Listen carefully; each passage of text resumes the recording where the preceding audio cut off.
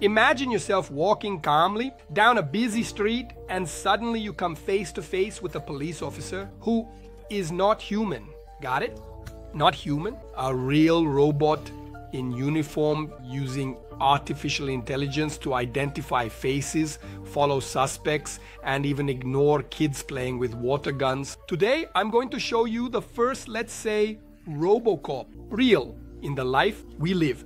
Today, it's not the future, it's the present, already patrolling the streets and raising a question that's puzzling many people. Are we trading freedom for security? And what will happen to the jobs of human police officers in this new world? Automated? I know. Asking for likes and subscriptions to the channel is as annoying as being stopped by a speed camera in the middle of the desert. But if I don't ask, you'll pretend you forgot.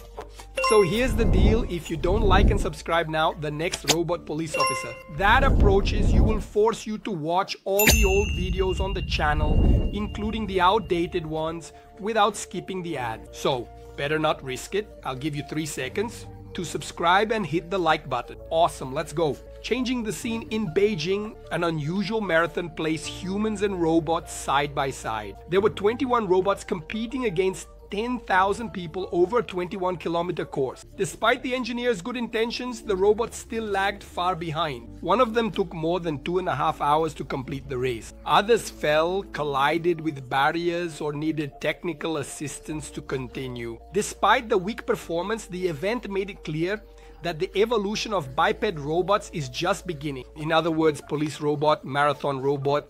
Let's continue. During the Songkran festival, the Thai police surprised everyone by presenting the AI policy Cyborg 1.0, a robot inspired by Robocop with 360-degree cameras and real-time facial recognition. Although this robot remains stationary at the designated location, it is not passive. It processes images from street cameras, drones, and sends immediate alerts to the provincial command center in case of suspicious behavior. It is capable of identifying specific individuals by their face, clothing, and even objects that appear to be weapons, ignoring only toys like water guns. It reminds me of that Tom Cruise movie, Minority Report, where artificial intelligence identifies a crime before it happens, based on the possibility of it happening, but already condemns the person without the crime having occurred. Crazy. Are we heading towards that? Comment below. Continuing. The official name of the robot is PC Koli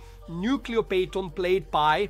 And then what it means is Nankopayton is safe. Sorry, I'm not sure if that's how it's pronounced. Comment below afterwards. Beyond the technology, the symbolism reinforces the main purpose aim of this innovation: to enhance public safety during large crowd events. The creation of Cyborg 1.0 was the result of a partnership between the provincial police of Region 7, Thailand, and the police of Nakhon, and the City Hall of Nakhon. In March, Shenzhen, China, launched humanoid patrol robots capable of interacting with pedestrians and obeying voice commands. Asia is immersed in a true technological race to see who leads public safety with artificial intelligence. At the Disney Research Lab, a humanoid robot was presented capable of reflecting human emotions like shyness and excitement in real time. Inspired by characters like Wall-E, that robot Dagyot character, it detects people's gestures and emotions and reacts almost instantly, creating much more human interaction.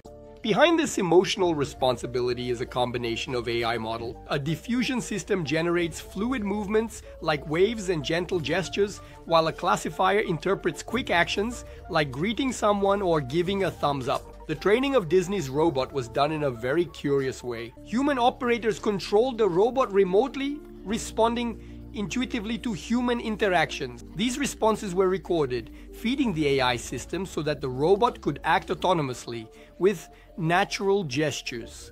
Oh, and if while you're watching you feel the urge to understand how to turn this whole artificial intelligence revolution into a real money-making machine, stay tuned. I will tell you about my monetization mentorship, Master of Artificial Intelligence, where I teach how to use AI to create new sources of income and scale businesses, whether in the digital or physical world. If you're ready to make money with intelligence and not brute force, pay attention, because this could be the turning point you've been waiting for. To keep it brief, I will leave the link in the video description and pinned in the first comment. If you want my help, I will be very happy to assist. Go to the link to get informed. Returning to the topic, Disney also developed the Newton engine in partnership with NVIDIA and Google DeepMind. This technology creates extremely realistic virtual environments where robots train movements like manipulating fabrics or walking on uneven terrain before facing the real world. With Newton, Disney's robots can optimize their movements, simulating various possibilities before acting. This technology is already being used in robotic characters at theme parks, such as the droids inspired by Star Wars, which were presented at the NVIDIA event. Caio Lautin, Senior Vice President of R&D at Walt Disney, by the way.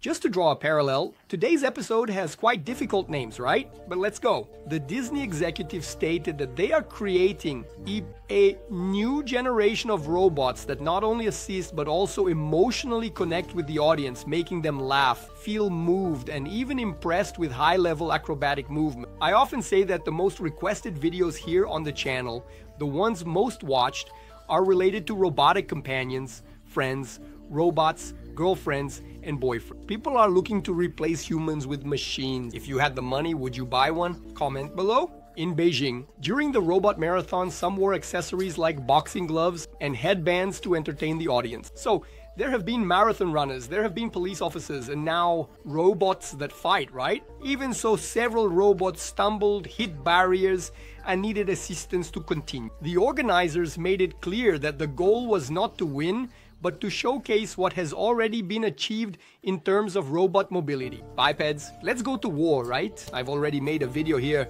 about military robots. I believe you should watch it, and also about cooking robots. Indeed, there's also an episode just about that, so check it out later. Alan Fern, a robotics professor at Oregon State University, commented that despite being visually impressive, these events are still far from demonstrating intelligence, practicality, or the useful working capacity of robots on a large scale.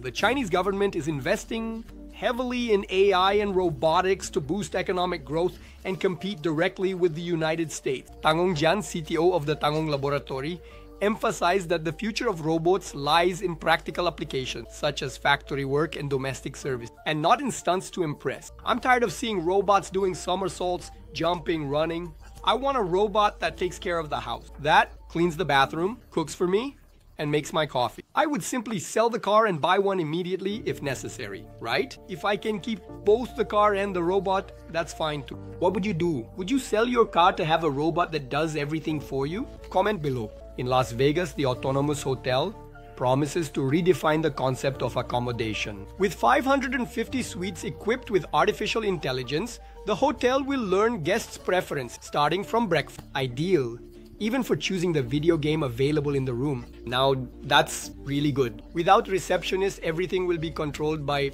apps and virtual assistants. Those who prefer can still opt for traditional service. The daily rates will be around $300, and the hotel is scheduled to open in May 2025, which means it's coming soon. At the autonomous tube, two different air engines control the entire experience. The FRO, which manages room bookings and customizations, and the K, which acts as a digital key and personal assistant for guests. The hotel also explained in simple terms the 4 stages of artificial intelligence development. Let's go. Reactive, without memory. Limited memory, learns from recent data. Theory of mind in development to understand human emotions. And self-sufficient, still theoretical. In the world of supermarkets, OCAT's robotic arms are showing how machines can be productive. Using computer vision and machine learning, these arms can pack delicate fruits without damaging them. What one arm learns, all the others share, accelerating the evolution process. This adaptability is changing logistics in distribution centers without the need to expand physical space or increase the number of human workers. In addition to traditional methods, OCAT has incorporated generative AI based on diffusion to teach its robotic arms to quickly adapt to new products increasing operational efficiency without the need for extensive training. Among police officers, robots, marathon runners, mechanics, emotional robots, and smart hotels, this year is making it clear. The future, which seemed distant, is already knocking at our door. It remains to be seen. To what extent are we prepared to live side by side with these new digital creatures? Now I want to know your opinion. This video doesn't end now, it continues with us chatting in the comments. If you find this video interesting, like it, share it, and hit the subscribe button on the channel.